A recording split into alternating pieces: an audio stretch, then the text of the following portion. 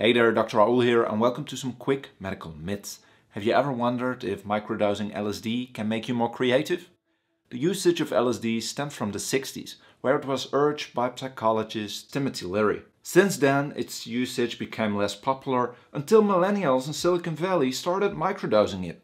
About 25 micrograms are necessary to experience a trip or hallucinations. Those microdosing it take about a tenth of this dose. They claim it boosts their creativity, productivity and overall emotional and psychological well-being without experiencing the trip. Of course, these claims of tech-savvy millionaires sound very promising, but unfortunately there is no medical evidence to support any of these claims. On the topic of microdosing LSD, only a few studies are done, with little study participants mostly in cancer-related topics.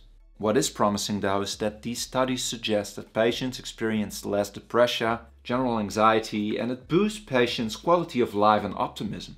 Furthermore, research on microdosing LSD is booming, so in the future we will be able to give a better answer to the question, does microdosing make you more creative? But for now, there seems to be no medical evidence that it indeed does.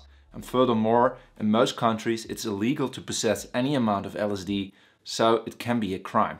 If you did enjoy this video, please leave a like, this will help out the channel tremendously. Click the subscribe button down there so you never miss a video. And as always, I will see you next week with 2 new videos. Bye bye.